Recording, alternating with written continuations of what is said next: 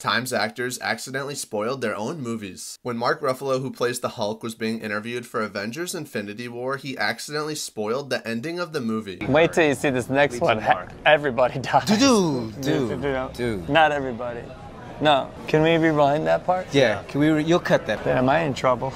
A little. But Tom Holland is definitely the worst at spoiling. Here's another video where he accidentally spoils an important scene in Spider-Man Homecoming. There was a few things that I couldn't do. There was like some time where they dangled my poor stunt double under a helicopter and dunked him in a lake.